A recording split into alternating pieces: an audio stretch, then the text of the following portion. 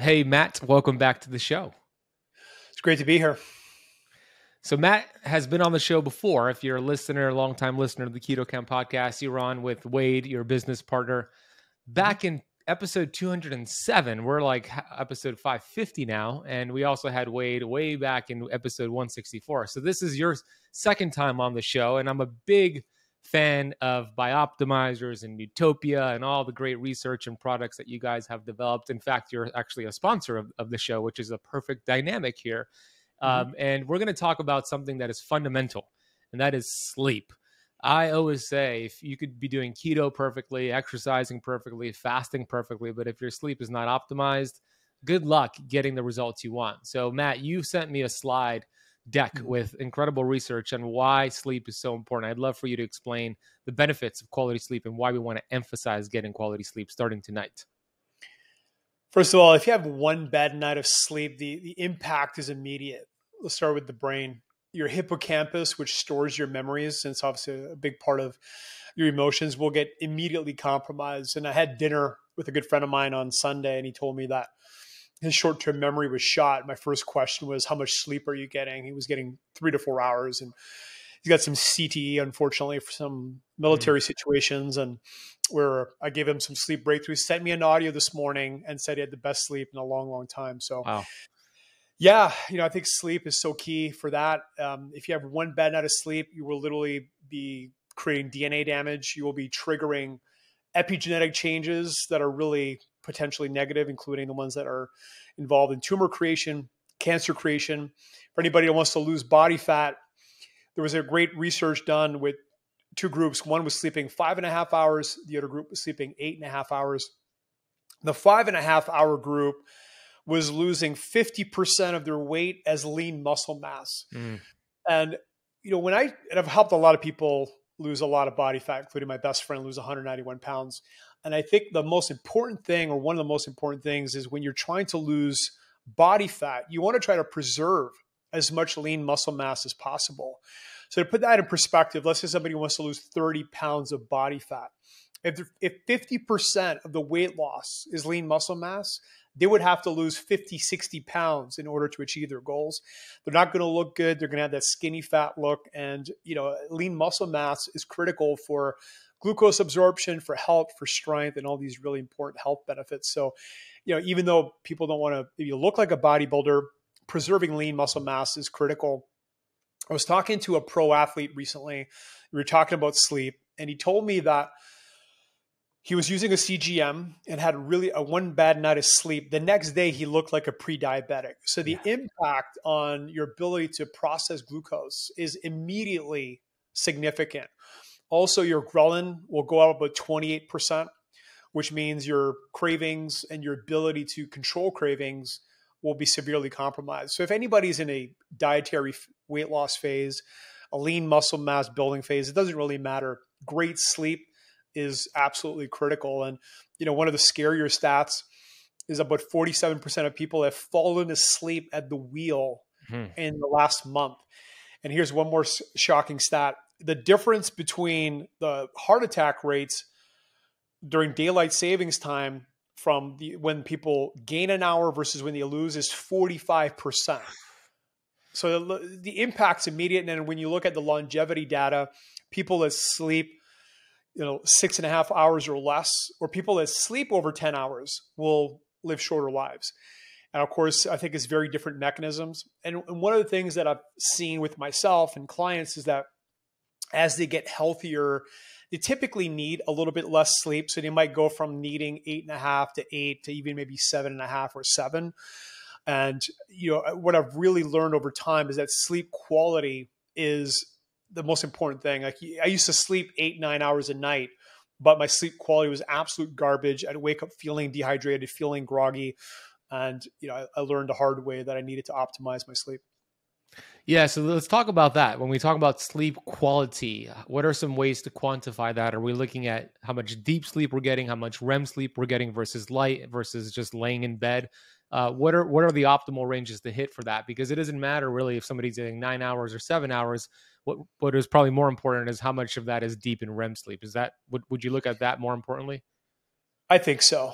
Like I feel much better sleeping 7 with the numbers I'm hitting now on deep and REM compared to when I was sleeping 9 and getting 0 to 15 minutes of deep sleep.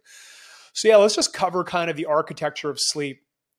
When you fall asleep, if you have melatonin present, you're going to trigger a hormonal cascade that will pull you into deep sleep. And that's where there's a lot of the hormonal magic, the anti-aging, the fat loss magic, a lot of the growth hormone production happens during that time. So it's really critical that we naturally trigger melatonin. And we can talk a little bit about melatonin later. So I would say about 90 minutes of deep sleep is a really good target. Typically, people get 90 minutes of deep sleep, they're going to feel awesome the next day. They're going to have a great workout. Their bodies are going to feel strong, rejuvenated, and ready for the day. The REM sleep is where there's a lot of emotional processing, memory consolidation, neurotransmitter production. So it's really where the brain rejuvenation is occurring. And again, I'm just generalizing because there's a lot of crossover. But in general, you want about 90 minutes of deep and 2 to 3 hours of REM. If you're getting those numbers, you will feel really good the next day.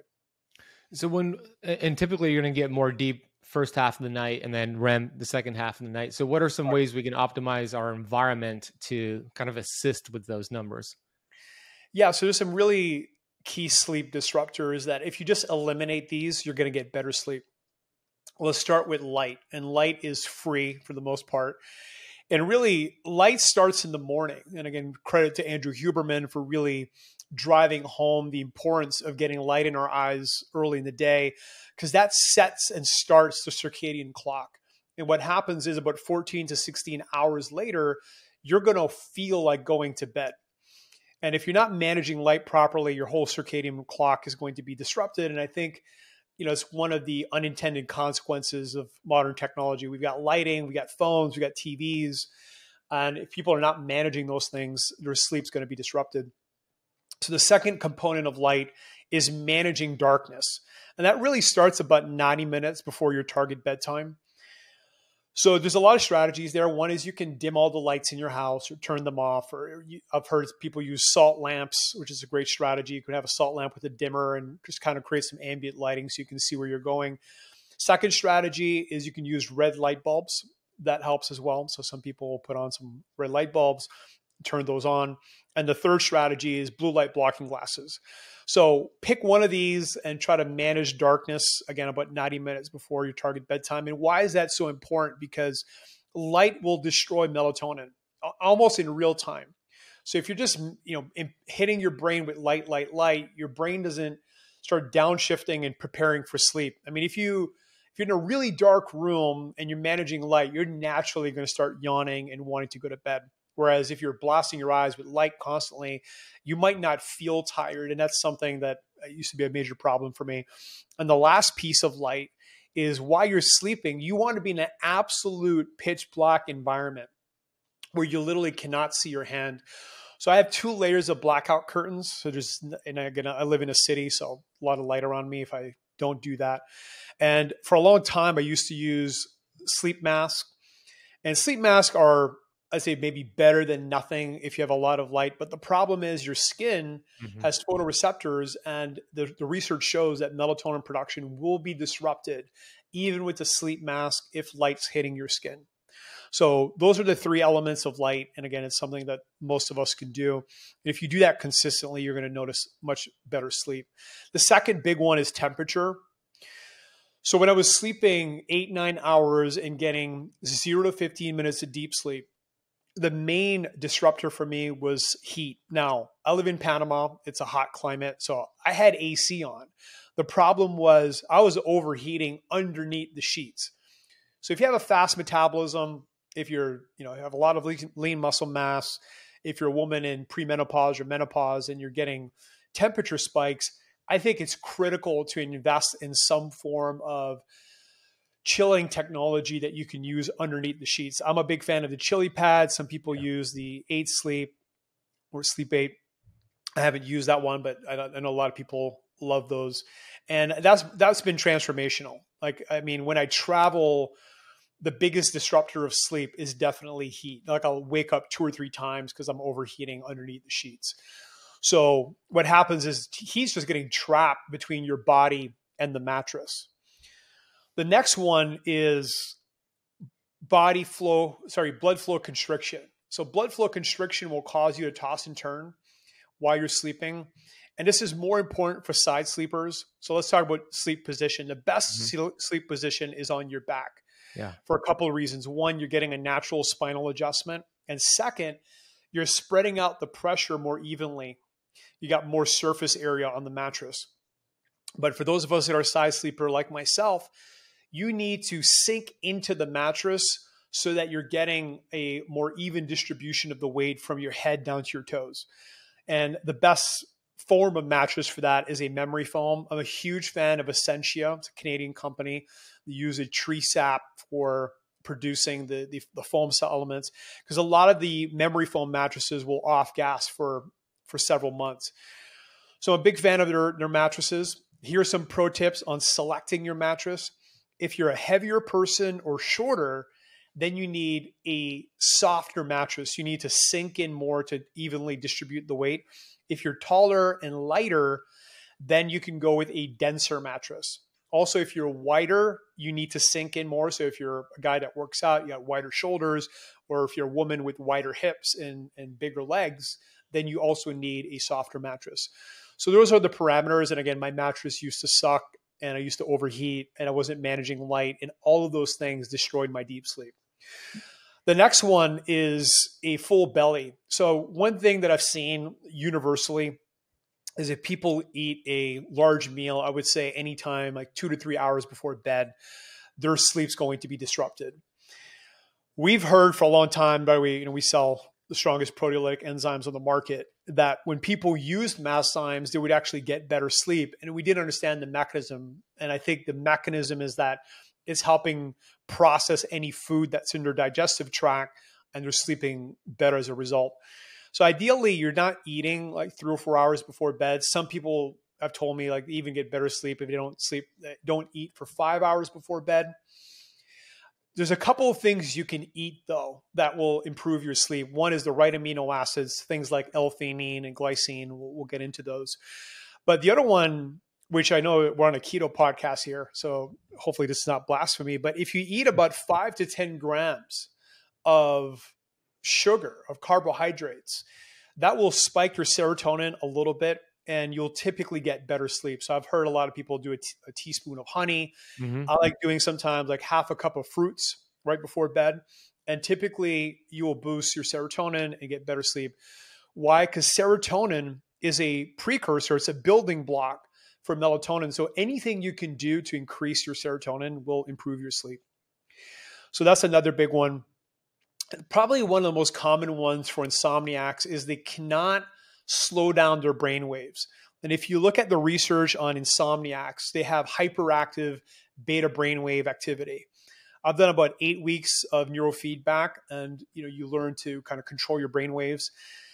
So for people that have never done that, there's a couple of things you can do. One is like any form of meditation or mindfulness practice, and taking a hot bath, anything you can do that relaxes you before bed will help slow down your brain waves.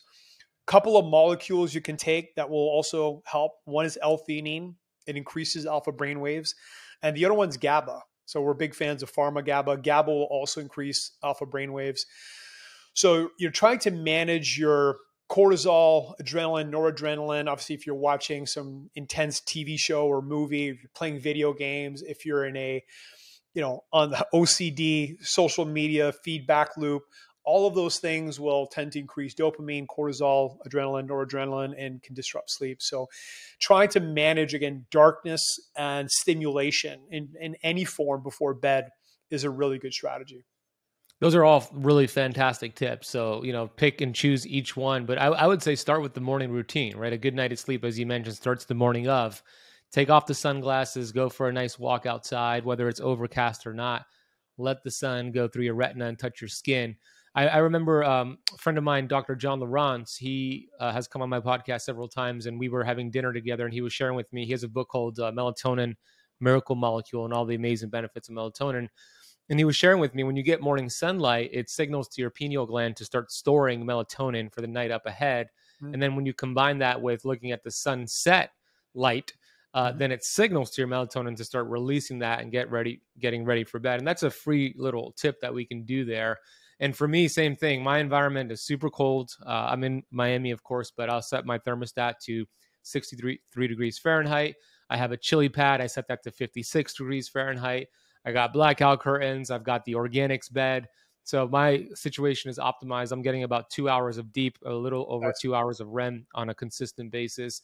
And when I don't optimize my sleep environment, like when I'm traveling for whatever reason, man, it takes me off my game like nothing else. I could eat like crap or not exercise, but if I get one bad night of sleep, it's just I'm not on my A game, to your point with those studies. So a lot of tips there. And I know you've spent what, $45,000 like trying to figure this all out? I want to take a quick break from the video you're watching to share something with you. If you've been following me on social media or any of my online platforms, you always see me wearing these glasses. And I always get asked the question, hey, why are you wearing those tinted glasses?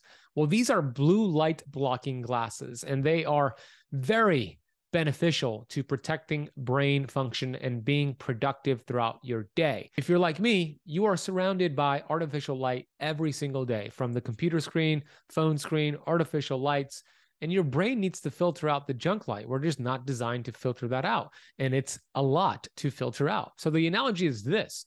If you had a computer open in a web browser with 100 tabs open in your web browser, and hey, that's probably you, your computer is going to function slow. It's going to dysfunction, and it's just not going to be optimized. But what happens if you take those 100 tabs and close them all out and just maybe leave a couple tabs open? Your computer is going to function better. This is the same thing with your brain. When you use high quality blue light blocking glasses, you filter out the extra junk light so your brain doesn't have to do so. A result, you feel better, you think clear, and you have a more productive day. And that is why I wear these glasses. The glasses that I'm wearing and that I recommend is from Bon Charge. They are a sponsor of this channel, and they make some really cool, high quality, well-researched blue light blocking glasses for the daytime, like the ones you see me wearing now, and for the nighttime that are more orange, red tinted. So at night, I switch over to those. They have cool styles like the ones you see here, and also clear frames as well. They have reading glasses. You could get your prescriptions in those glasses, and they have a whole range for you. So all you need to do to get your hands on a pair of Bon Charge glasses or any of their wonderful products is head over to boncharge.com/KetoCamp. Use the coupon code KetoCamp at checkout and save 15% off your entire order. We'll drop a link and the coupon code for you down below in the video notes. So go ahead and get yourself charged up with their awesome products. Okay, let's go back to this video. Yeah. Again, so just to rewind back to when I was getting 0 to 15 minutes of deep sleep, it also correlated with my testosterone being in the low 200s, highest body fat reading I ever had on a DEXA scan, and just realizing that the number one thing I could invest in was sleep. So I tend to get a little bit intense and obsessive, and I did that with sleep. And I think something to realize, no matter what your goals are with your health and fitness, is that when you start combining things and stacking things, you will compound the results. You will synergize things. And that's what I saw with my sleep. Starting with blackout curtains and chili pads and $10,000 custom made mattress. And I sleep in a Faraday cage. So all of these things improved my sleep 5, 10, 20%. And you're stacking these things. And that's true no matter what your goals are, whether it's fat loss or lean muscle mass. Like, try to combine different things and you'll get way better results. I can talk about some of the other things that I did and some of the stuff that did not work. So again, I'm in a penthouse and I see a bunch of different Wi-Fis. So I thought that maybe a Faraday cage, and a Faraday cage helps block EMF signals. So I literally sleep in a silver cage. It looks kind of cool. It looks like a mosquito net. And that did not improve my sleep. And one thing I've realized about EMF is that proximity is the most important thing. And I guess we're all getting exposed by EMF all the time. But if you're right next to a Wi-Fi router, it's going to hit you exponentially harder than if it's in a different room and you got cement walls. I mean, where I live, it's all cement. One thing I noticed with the Oura Ring is I tried many times to sleep with it on airplane mode versus not airplane mode. And I definitely noticed that having the Bluetooth signal on seemed to impact my sleep. And it makes sense. directly on the skin. One thing that was really an epic fail, and I would say I certainly burned a lot of money in terms of sleep improvement, was PEMF devices. So PEMF devices are technologies that will emit radio waves, magnetic waves, all kinds of different types of waves, and will impact your body. And I tried the Beamer, the ERT Pulse, all kinds of different PMFs, and it was really hit and miss. Sometimes I felt it improved it, and other times it was really disruptive, and I felt completely drained and exhausted the next day. So I don't advise using PMF devices for sleep. I think they're good devices for other things, but not for sleep. Including, there was some really fascinating technology that came out of DARPA, which is, they do a lot of military research. And what they were doing was they were tracking people's frequencies as they slept. And when people hit delta, which is stage 4 deep sleep, they would pulse these delta waves to increase the amplitude of delta waves. And what they found was people were learning better. So there was a company called Dream, DREEM, and also Philips released their own version of it. And the idea was it would track your sleep. And then when you hit stage 4, it would start pulsing these delta waves to try to increase the amplitude of them. And again, it was hit and miss. Like sometimes I felt incredible the next day, and then other times I felt drained. So yeah, I don't really advise using those in general. Some other tips, you can elevate the head of your bed a few degrees, like anywhere from 4 to 7 degrees. That really helps. If anybody's getting GERD, like heartburn, it seems to really help with that. And some people believe that can help with the brain cleaning process that's happening as you're sleeping. So that's one. One I'm a big fan of is weighted blankets. I'm from Canada, so as a kid, in the winter, we used to sleep with 5 or 6 blankets on top of us because it was really cold at night. And I used to love that feeling. I think it's that feeling of being cradled. And I think it also helps you minimize tossing and turning. My favorite brand for that is called Sunday Citizen. They have these really good weighted blankets that have quartz crystals in it. And I would recommend using, again, a heavier weight. I'm a big fan of those. So those are all little things that you can do. And in my opinion, anything you can do to help improve sleep helps. And probably other than darkness and a good mattress and cold, the next major bucket is sleep molecules. Like giving your body all of the things that it requires to produce melatonin, to relax your nervous system, to slow down your heart rate will improve sleep. And that's where I spent a lot of time and energy and money on. Yeah, and I want to transition there in a minute, but going back to your experiments, I love that you experiment with so many different things. I have two, and I also have a PEMF mat from Higher Dose. I haven't seen it raise my deep sleep either, but what I have seen it do for me is raise my heart rate variability when I use it consistently. If I use it for like an hour, I'll see it bump up the HRV. Did you see that at all, or just no sleep benefits at all? No, I You did didn't see not. But that? again, I'm a fan of PMFs. Like I tore my Achilles tendon, had reconstructive surgery about 18 months ago, and the Beamer was incredible for healing. I literally feel the blood flow rushing in, and I was able to heal in half the time. I was taking 60 capsules of mast times a day, and there's some really incredible research on proteolytic enzymes cutting recovery time in half for all kinds of injuries.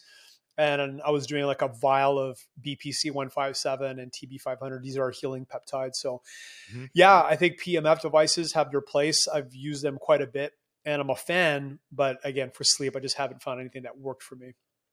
What are your thoughts on having an alarm clock to wake up? I don't use one. I actually use a sun simulation lamp that kind of lights up and plays like music quietly and wakes me up slowly. But what about somebody who has an alarm because they have to go to work or for whatever reason? What are some ways to optimize that wake up schedule? I love that question. And I think what you're doing is the best way. I think that, again, we're wired genetically to wake up with light. And of course, if anybody's not using blackout curtains and the sunlight's coming in, and some people like that. Some people, I've talked to a lot of people about sleep, and a lot of people actually, obviously they're not living in a city, but they're living maybe in the countryside. It's naturally dark, and they love having the sunlight naturally wake them up. So I think that's a much more pleasant experience. Also, a lot of these sleep chilling technologies have programs which will bump up the temperature as you're getting closer to wake up time. So I think raising temperature, light are really good ways and better ways than just being jarred awake with some form of alarm. So I think what you're doing is the optimal way to do it. Yeah, that's ideal. So if you have to wake up early because you have to get somewhere, there are sun simulation lamps on Amazon. They're all over the place. But I know the Chili Pad, the latest version of the Chili Pad, I forget what it's called, has that feature where you could actually adjust the temperature second half to get a little bit warmer, which is actually better for REM sleep. And then it actually helps you wake up. So there's different ways to optimize that. I know I have some questions here regarding the three truths about sleep. And we might disagree here. I don't know, but maybe you'll convince me. But you wrote that you should almost never take melatonin. And I want to know why, because from my research, and I've done a lot of research on it. And again, my friend, Dr. John Lawrence, has shared a lot of research with me. I haven't yet, unless you share with me, I haven't yet seen any research that shows taking melatonin shuts down your endogenous production of melatonin, meaning there's no negative feedback loop like testosterone or other hormones, unless there is research out there. So why don't you like melatonin? Well, I found there is some research on rats that actually found that it was lowering their melatonin production. But let's talk about melatonin. So melatonin is really good for falling asleep. It's really good for triggering the hormonal cascade that we want for deep sleep. But in terms of other things, it's not really that great. And there's a lot of issues with melatonin. And we'll talk about when to use it, because I do use it sometimes, and I think it's got its place. First, a lot of people have a genetic variant, and I'm one of them. I've heard Tim Ferriss talk about it, Andrew Huberman talk about it, where we will wake up 2 to 3 hours before our normal wake up time if we use melatonin. Yeah. Now, that can be an incredible hack. So recently I went to New York to see Dr. Andrew Huberman, and I had to wake up after 4.5 hours. If I'm getting 5 hours or less of sleep, like I know I'm getting because I got to wake up for a flight or something, I will use I'll use like 0.5 milligram of melatonin, because it's going to help me wake up and feel better the next day than if I don't. So again, not everybody's got the genetic variant, but those of us that do, it's a great. What's the percentage? What is it like? Is it like 15% of the population? Less than that? I don't know. It's a good question. I'm curious about that question as well. I don't know the answer to that. So the second element of melatonin, and this is I think where almost everybody gets it wrong, is the dose. So if you look at melatonin research, your brain will produce about 10 to 80 micrograms. And a few years ago, people were starting to talk about using 350 micrograms. I tried that. I was still getting the same response. Now we have another product coming out called BiOptimizers. It's a spray, and it's got 18 micrograms per spray. So you can really dial in the exact dose. For me, if I'm using 50 to 60 micrograms of melatonin, it works incredibly well. I don't get that wake up effect later and any of the negative consequences. So I think in general, people's dosages are just way out of whack with what our bodies would naturally, or our brains would naturally produce. And we're finding that people are just getting way better results with a much smaller dose, which I think is really the optimal dose, like 40 to 100 micrograms. And there's no pills that will get you that. Like the smallest dose you'll typically find in a pill is 0.5 milligram, which is 500 micrograms. And again, I'll still get that negative wake up effect. So when do you want to use melatonin? Well, one is obviously if you're traveling. I went to Europe last summer, and obviously it's great to help reset your clock. Typically, so let's talk about a jet lag protocol. And you know, because obviously jet lag sucks. Yeah. So you really want to start on the plane ride. So let's say you're flying 8, 9, 10, 11, 12 hours overseas or into Asia. You want to calculate when you would be sleeping in where you're going and try to fall asleep on the plane at that time. And that's when you really want to use a healthy dose of sleep breakthrough, BiOptimizer. You know, I'm a big fan of taking about 100 milligrams of CBD as well on the plane. Yeah. So my sleep stack for red eyes, and again, I go to LA a lot and I'll take the red eye back, is BiOptimizer, sleep breakthrough, and if I can get it, about 100 milligrams of CBD, and I'm knocked out. And I get a great sleep. So 2 nights is typically enough. But when you wake up, that's when it's even more critical to get the light in the morning eat a big breakfast, forget about intermittent fasting, get a big breakfast in. That'll help reset your clock and get a workout in. If you take melatonin the night before, expose yourself to light, get a big breakfast and work out, I'd say the odds you're going to feel jet lag are close to zero, like two days of that and you're good. The other time I use melatonin is if, again, I'm not going to get enough sleep. And another variation of that is, and we talk about this because it's a really big deal. If you stay awake past your target bedtime, you will get a cortisol response. And that's what people get the second win. And I used to be addicted to that. I used to love staying up till 2, 3, 4 in the morning and working on things. And I mean, that will destroy your deep sleep because again, you're getting that cortisol response. So ideally, first strategy is have a target bedtime. And ideally it's the same time every night. And again, sometimes you got to travel and do things and you're going to be disrupted. But, let's say it's midnight. So around, again, 10:30, start dimming the lights, cool your bedroom. Like I'll turn on the AC, I'll turn everything on. So it's like a nice, a nice box by the time I get in there. And take your sleep molecules about an hour before. So an hour before my bedtime, I'm taking 2 capsules of magnesium breakthrough and I'm drinking my sleep breakthrough. It'll hit me about 30 minutes later. It makes me want to go to bed, which is a major struggle for me because I just like being awake. And then, maybe 15 minutes later, I'm in bed and I'm passing out and that's it.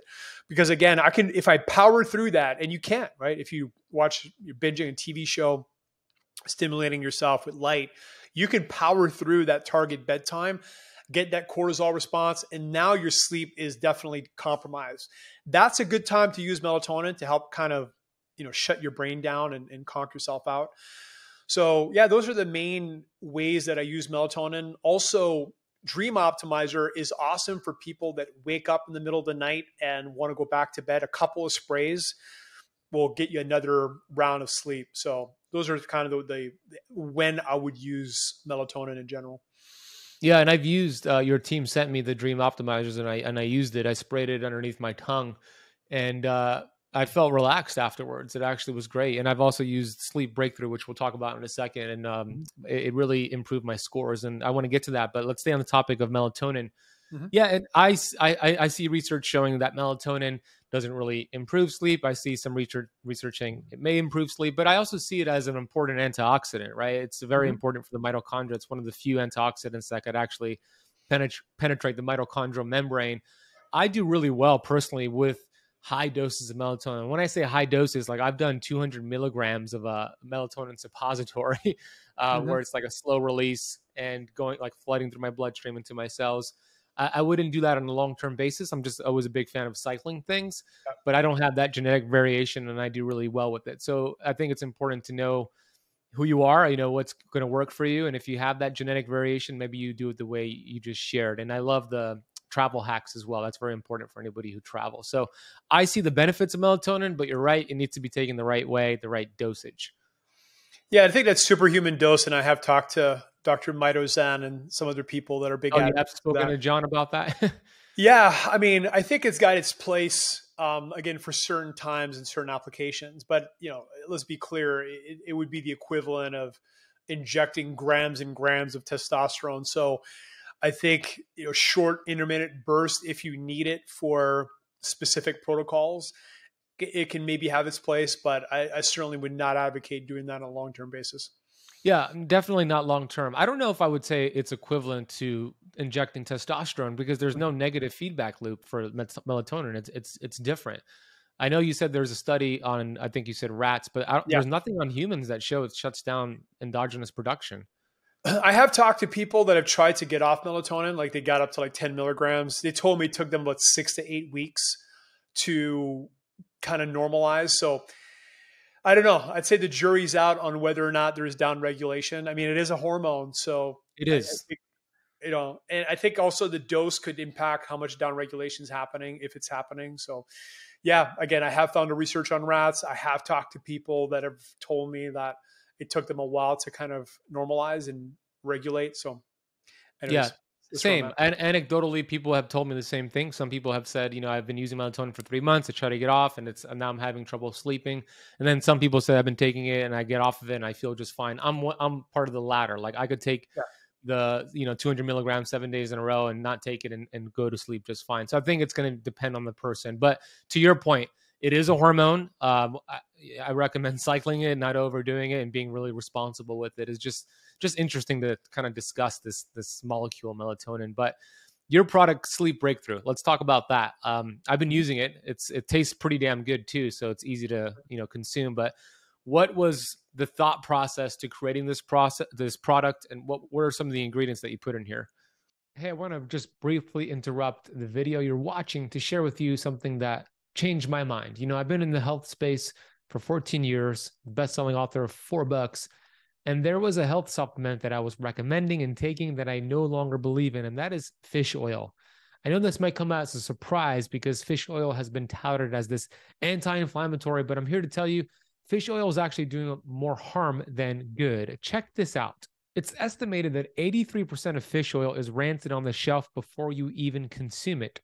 Even the best fish oil in the world will go rancid when it is consumed and mixed with your warm body temperature and stomach acids. A study showed that fish oil resulted in 4.5 months of cellular inflammation. Here's the study. It takes 18 weeks to reverse the negative effect of the incorporation of EPA and DHA from fish oil into the cell membrane. This study showed that DHA lowers cardiac mitochondrial activity in your heart. And this study showed in mice that fish oil was linked to cancer. It said, we found that mice developed deadly late-stage colon cancer when given high doses of fish oil.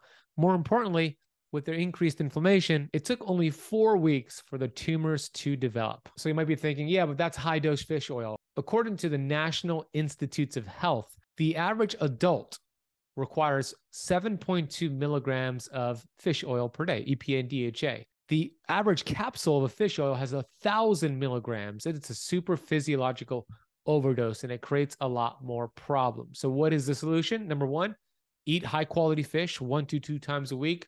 Or number two, what I do and what I recommend to my students is to take a high-quality plant-based omega like Pureform.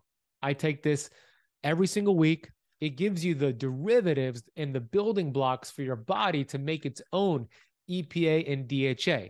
What I love about this company is that it's organic, cold pressed, it's nitrogen infused, so it is preserved. They are a sponsor of this YouTube channel, and they've given you an awesome deal. All you need to do is go to purelifescience.com and use the coupon code BEN4 at checkout to get $4 off your capsules of Pureform. I'm going to drop a link for that with the coupon code in the notes down below. Okay, let's go back to this video. Yes, it really started 6-7 years ago when I was trying to optimize my sleep. Obviously, I've tried every commercially available sleep molecule, every combination of things. And there's certain things that worked really well. There's certain things that were just consistently effective. We talk about those. And then also I co-formulated this with Mark Effinger, Mr. Newts. He's one of the most brilliant formulators on the planet, in my opinion. And he brought a lot of things to the table that I had not considered. Now, just to talk briefly about how we formulate things, we tend to try to optimize multiple pathways simultaneously. In other words, if we can combine 4 or 5 pathways, we'll get better results than just targeting one. Let's start with the main one, which is, we want to give the body the precursors, which is the building blocks, the raw materials to produce melatonin. I think in general, it's always better to try to get your body to produce whatever the target molecule is compared to taking exogenous or external forms. I agree. And that's where, it's a great place to start. If that doesn't work, then you can always go to the external exogenous forms. So magnesium is a phenomenal precursor to melatonin. Again, it's a precursor to serotonin, which is a precursor to melatonin. And then one of the things, so we have a lab, we have 20 full-time biologists, scientists, and chemists doing nonstop experiments in our lab, which is at the International Birch University in Sarajevo. And I'd say the most amazing thing we've seen time and time again is how impactful cofactors are. Now, I've heard of cofactors for decades. It's nothing new, but we're seeing like 50 to 300% improvements in these laboratory tests in terms of converting the target molecules into what we're trying to get it to convert to. So again, a cofactor transforms the building block, the precursor, into another molecule. It basically amplifies the conversion. So P5P, which is a really powerful supplement in general, it's a bioactive form of vitamin B6, is a great cofactor for magnesium. Again, when we formulate, we focus a lot of time and energy on cofactors. So magnesium and P5P is a great stack just by itself. We use magnesium bisglycinate, which has the best literature on sleep. And, I still recommend using Magnesium Breakthrough. I take 2 capsules every night. And by the way, we're seeing some incredible synergy in the lab. We're doing red blood cell tests right now to see if we combine magnesiums, do we get more uptake in the red blood cells? And we do. Wow. So we'll be hopefully publishing that later this year. We're still early in that research, but we always knew there was synergy because you feel it. I mean, if you take one magnesium versus multiple, and then when you add cofactors, it just works differently, works better. So next is minerals. We talked about magnesium, but there's some other really powerful minerals for sleep. Let's talk about calcium. Calcium is, obviously, our grandmothers told us to drink a glass of warm milk. It was sound advice. Calcium will boost REM, and it will help convert tryptophan, which is an amino acid, into melatonin. So calcium is another cofactor. Zinc is another cofactor for melatonin, and it helps calm the nervous system. And it's a very classic formulation is ZMA. If you've been around the bodybuilding world, you've heard of ZMA. So that's a really good stack. And here's the one that I did not know about that surprised me, and that is potassium. So I've been a big fan of potassium for a long time because, again, I've been keto now for almost 30 years. It's going to be 30 years in a few months. And one of the best things I ever did to improve my hydration on a ketogenic diet is adding more potassium. Yeah. And most people's sodium to potassium levels are way out of whack. They're, basically taking massive amounts of sodium, and there's nothing wrong with that, but their potassium levels are not in alignment with that. And if you're urinating a lot, if you're going to the bathroom a lot, most likely you definitely have a sodium to potassium imbalance. And I'll go through that as well. If my sodium to potassium balance is off, I'll go urinate 200 to 300% more. I'll hit the bathroom. Same. Yeah. But when I looked at the potassium research on brain and sleep, we found some really interesting things. So they were doing some of these experiments on mutant flies. And what they found was that sodium excites neurons, it wakes up the brain, and potassium quiets down neurons. So in the morning, it's a great strategy to mix in some salt with your coffee. I like drinking salt coffee, like black coffee with salt. Yeah. It's great, right? And then at night, take some potassium. It really helps to quiet down the brain. It helps to slow down your heart rate. And for people that tend to wake up at night and go to the bathroom, it can help minimize that because you'll basically hold on to your water better. So potassium is a really good molecule for sleep. And again, I got to give credit to Mr. Newts for that. Next is a fantastic tip right there. Like a lot of people struggle. That's part of the reason why people are not getting good sleep because they're waking up, they have to go pee. Then, they're probably turning on the light, raising cortisol, and then it takes 30 to 60 minutes to wake up. So by taking potassium at night, taking this product at night, it actually could help with the ratios, and you don't have to get up and pee and urinate. It could help with that. It's a fantastic tip. Yeah. And you hit another really important point. Like for those of you that tend to wake up at night, and by the way, in my opinion, people that tend to wake up at night, they're just not sleeping deeply enough. And I've noticed that with myself. Like if I'm in a good environment, in a good sleep environment, I will not wake up. However, if I'm traveling and I'm dealing with all these sleep disruptors, the odds I wake up go up significantly. So when you're in your environment that you have everything, structured the way that you want, when you're looking at your Oura ring, you don't see any whites throughout the night. It's all just blue, or do you see some whites, but you're not really, cognizant of waking up? I'm not cognizant of waking up. Same thing. I'll see some whites. I'm like, I don't remember waking up, but so that's just curiosity there. Yeah. I tend to not be aware at all of waking up and just wake up. The next one is GABA. So GABA is the molecule of chill. It's a really powerful neurotransmitter. And if you look at insomniacs, they're about 30% deficient in GABA. So I think there is a genetic component to having insomnia. There's some genetic elements to sleep. And by the way, I have bad genetics for sleep. It showed up when I was looking at my genes with my nutrigenomic expert. She highlighted that. And I knew that just from my father's struggle with sleep for the majority of his life. And magnesium breakthrough and sleep breakthrough have been really positively impactful for him. So for those of us that have bad genes for sleep, it's even more critical that we do all the things we're talking about. But there's definitely a genetic element to GABA. So supplementing with GABA can be really powerful. We tested every form of GABA on the market. I've been playing with GABA molecules for a long time. I mean, some people used to use phenibut, which is illegal now, I believe. And GHB, that used to be sold at GNC. That's another illegal molecule. But pharma GABA is our choice. It's definitely stronger than normal GABA. And what it does, I think it's signaling through your gut to your brain that it's there, it's present, because it will not cross the blood-brain barrier. So it has to be happening through the gut. And by the way, probiotics will produce neurotransmitters. So we invested in a $500,000 HPLC machine that allows us to see and measure the neurotransmitter production of probiotics. Wow. And interestingly, the best probiotic we've ever tested for GABA production specifically is P3OM, which is a probiotic that we sell. And it peaks about 8 hours later. So if you take P3OM with dinner, you'll get a nice GABA spike while you're sleeping. And again, it will be happening through your gut. So I've been taking P3OM in the morning. So I'm going to change that up and do it at dinner is what you're saying. Yeah, take that at dinner. And obviously it's proteolytic. And there's only 2 probiotics we ever tested that have protein digesting capabilities. P3OM is one of them. So it's a really unique probiotic in a lot of ways and very powerful. But yeah, GABA is really powerful. You'll feel it pretty quickly. Like if you ingest GABA, typically 20, 30 minutes later, you'll feel your brain chill. And anything that relaxes your nervous system, anything that slows down your brain waves is going to help you sleep better. The other thing that GABA does, it increases alpha brain waves. So we mentioned earlier that hyperactive beta brain waves is really detrimental to sleep. And you see that in insomniacs. They tend to have hyperactive beta brain waves. They cannot slow down their brain waves.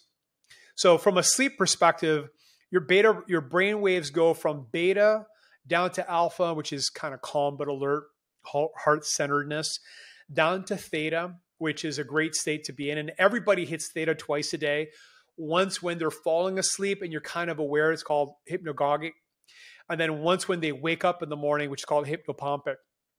And by the way, I love being in a theta brainwave state. It's a great place to meditate and to do all kinds of fun things. Yeah. But a lot of people just can't downshift. They're basically kind of trapped in this beta brainwave state.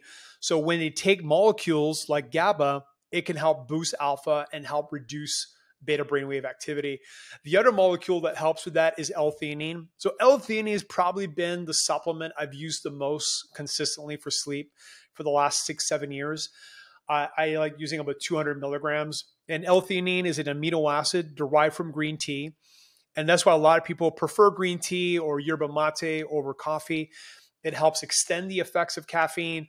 And it acts like a compressor where you don't get the jitteriness because, again, it's relaxing the nervous system. And that's a great strategy in general for anybody that wants to use stimulants. If you use a stimulant in combination with something that relaxes the nervous system, you end up feeling calm but alert. And, magnesium works well for that. L-theanine works well for that. Adaptogens can work well for that. So I'm a big fan of that strategy of using a stimulant in combination with a nervous system relaxer. And yeah, L-theanine is, it works every time. It's really a phenomenal supplement in general. And I've been a big, big fan. The last one is glycine. So glycine is probably one of the most powerful amino acids for health in general. I think almost everyone's deficient.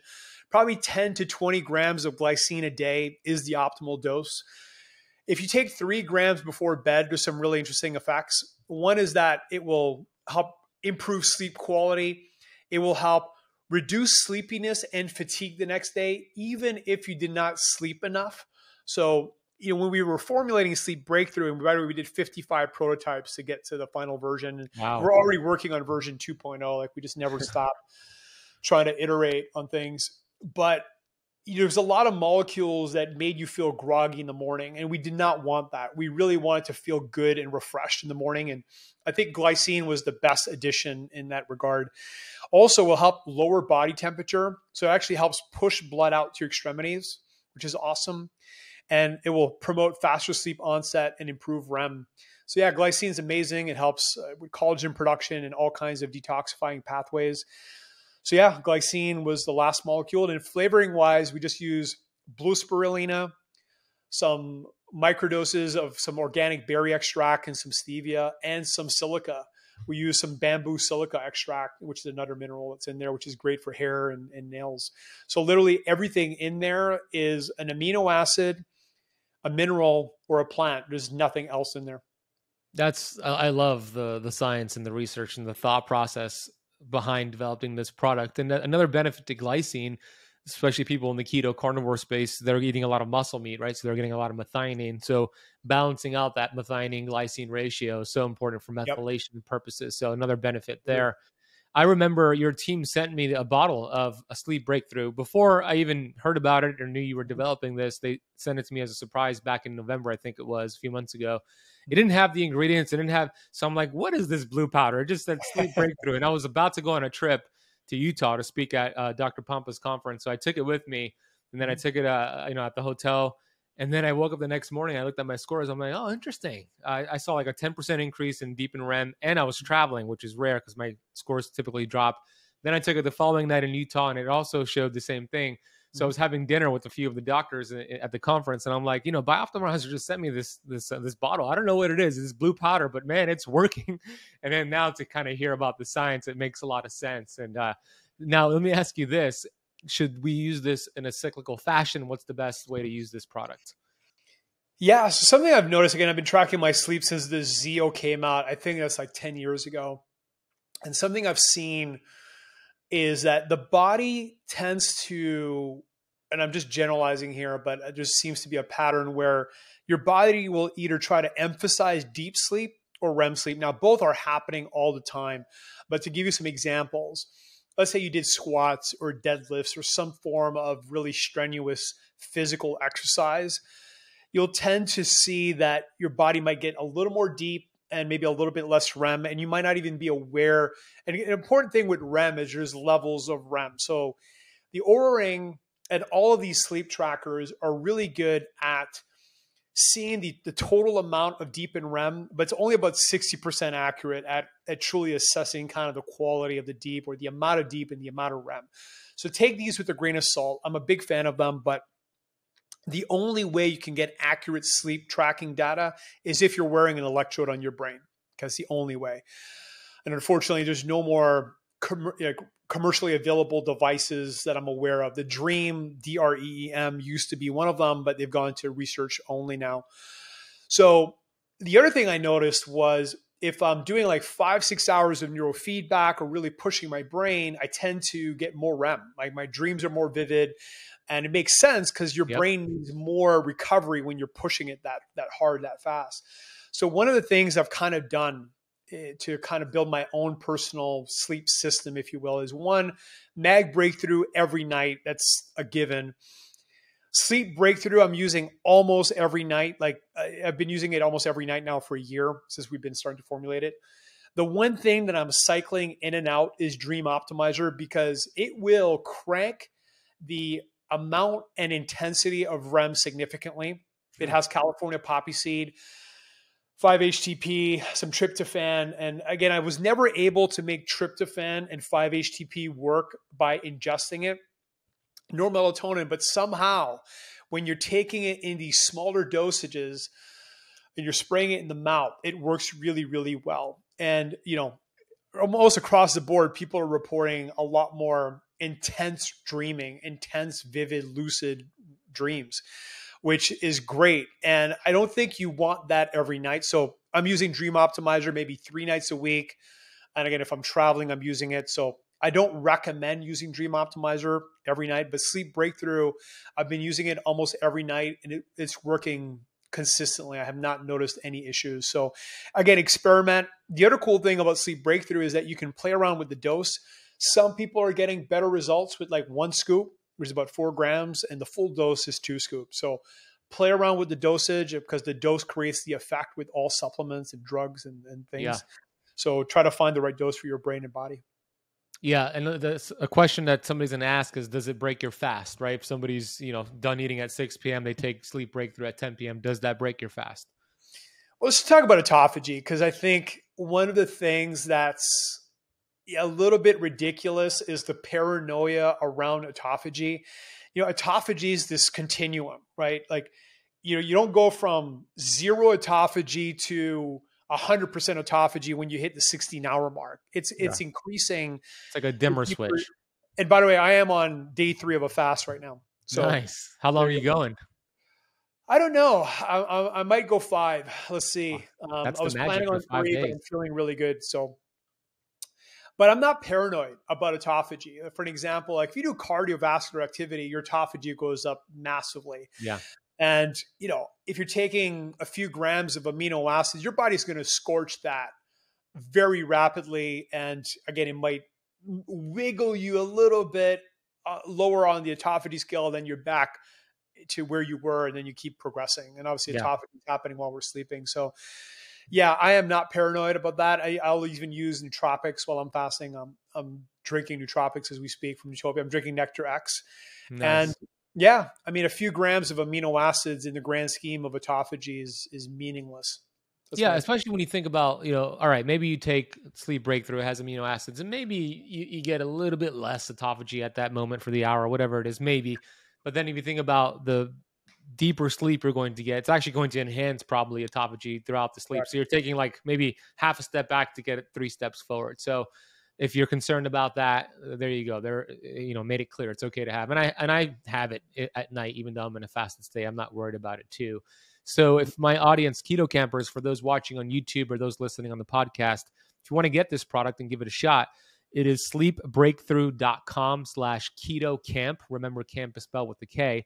And they gave us an awesome coupon code, Matt and the team, Keto Camp 10 to get 10% off their bottle of Sleep Breakthrough. And you let us know if you're tracking your sleep with an Oura Ring or a Whoop Band or whatever it is. Like, give us feedback if you notice a difference. I think you will. So sleepbreakthrough.com/keto camp, Keto Camp 10 at checkout. We're going to drop that link down below. Anything else you want to share about the products before we move on here? No, all of our products, we have the best guarantee in the business. It's a 365-day unquestionable money-back guarantee. So for any reason it doesn't work for you, just hit our customer support team, which will respond to you typically in 20 or 30 minutes, and we'll give you all your money back. No questions asked. Boom. There you go. Last question for you, Matt, is another supplement that we didn't talk about today, but it's actually, I believe, the most powerful supplement in the world, and it's vitamin G, gratitude. So my question for you is, what are you grateful for today? My daughter. So I have a 9-month-old daughter. It was a long journey to bring her into our lives. And yeah, it's just been amazing. I think from a health perspective, oxytocin is one of the most powerful molecules, maybe the most powerful. Like if you look at all the longevity data on the impact of having friends and having deep relationships and having pets, the one common denominator that's happening with all these things is you're getting more oxytocin. So I think oxytocin is amazing. And I'll tell you right now, there's no oxytocin machine like a baby. Hanging out with her, I just feel my nervous system overwhelmed with oxytocin and filled with gratitude. So yeah, that's definitely, I think, number 1 on the list right now, for sure. That's beautiful. Congratulations. That's wonderful. Oxytocin is where it's at, for sure, especially for postmenopausal women. You really want oxytocin. Matt, where is the best place for the keto campers to go check you out?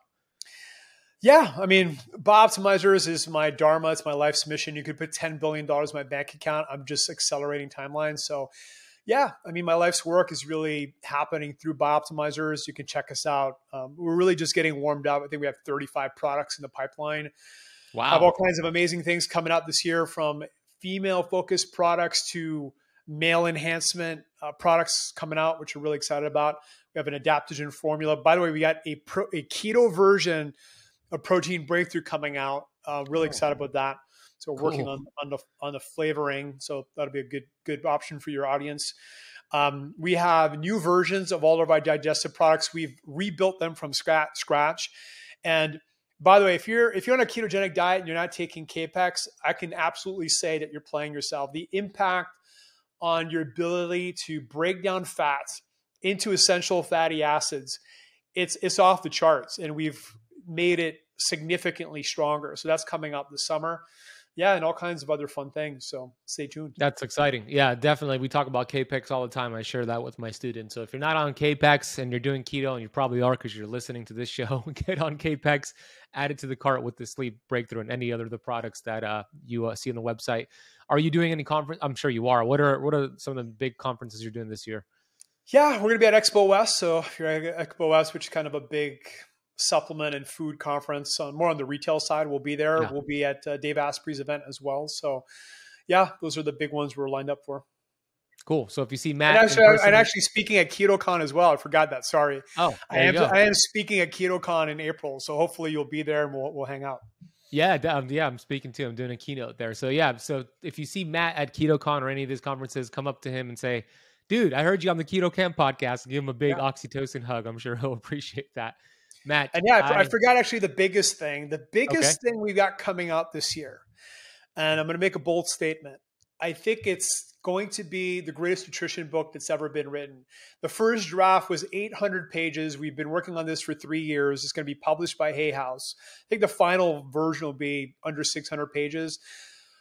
The core message of the book is that every diet works short-term and most of them fail long-term. And the best strategies to create the best diet for your body, for your genetics, for your psychology.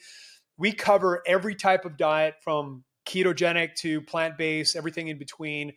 We cover every nutritional, like universal nutritional optimizer. We cover nutrigenomics. We cover gut health. We cover every goal from athletic performance to fat loss to muscle building. It's really the culmination of decades of arguments that Wade and I had. I mean, I used to be a keto zealot. Wade was a plant-based zealot, and we argued for years and years, and then realized that it all works. And we put together kind of our life's experience as well as our mentors and a ton of research. So yeah, it's coming out in September.